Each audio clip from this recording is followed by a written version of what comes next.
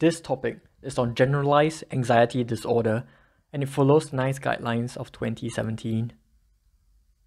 GAD is defined as excessive worry and feelings of fear, dread, and uneasiness that lasts for 6 months or longer. Symptoms can be classified into physical and psychological symptoms. Physical symptoms include shortness of breath, palpitations, and muscle tension, while psychological symptoms include restlessness, sense of dread, and having difficulties concentrating. There are many different organic diseases that can present similar to GAD, and these include cardiac conditions like arrhythmias, respiratory ones like asthma, and others such as hyperthyroidism, anemia, and drug-induced, which includes caffeine, salbutamol, cocaine, steroids, and alcohol or opioid withdrawals.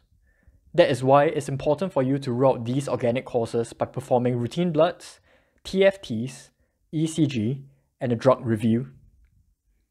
For objective quantification of GAD, the Generalized Anxiety Disorder Questionnaire GAD-7 is often used, as compared to the PHQ-9 questionnaire for depression.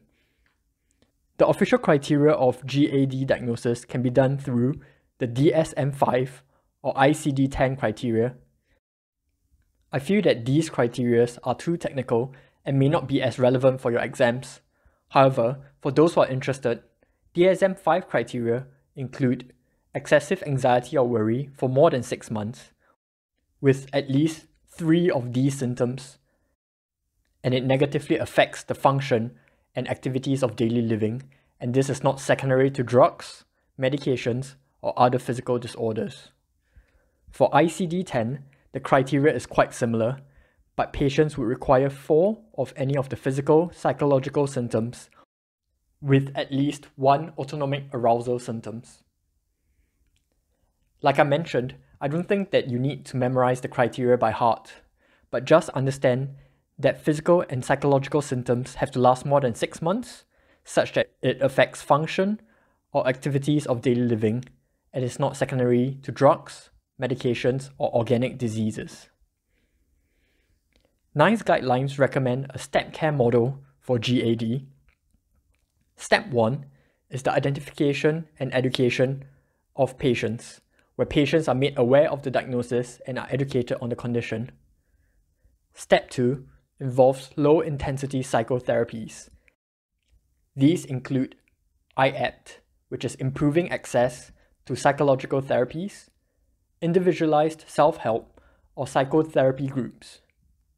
Step 3 include high-intensity psychotherapies such as CBT, which stands for Cognitive Behavioral Therapy, or Applied Relaxation, or drug treatments.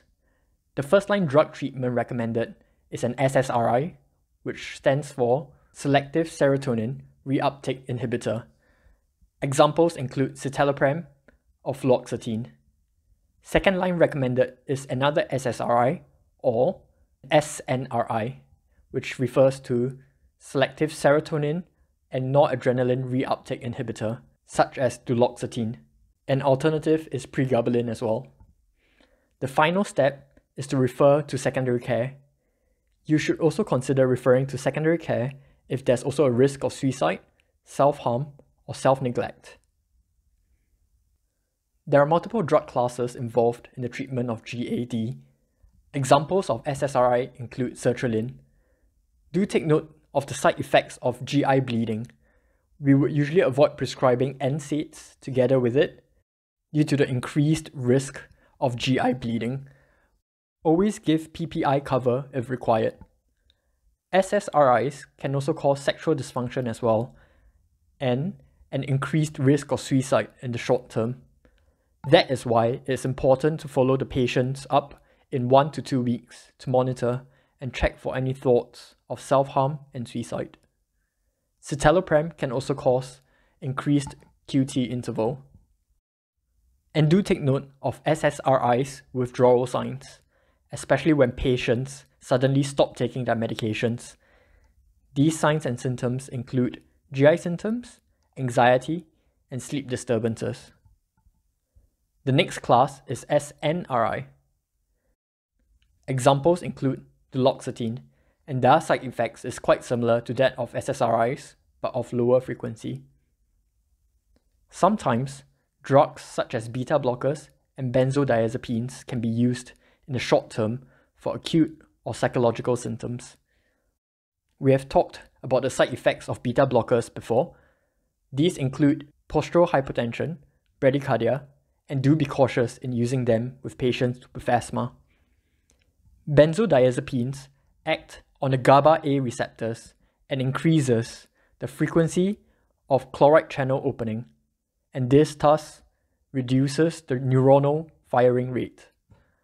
Examples of short-acting ones include midazolam, intermediate-acting ones like lorazepam, and long-acting ones like diazepam.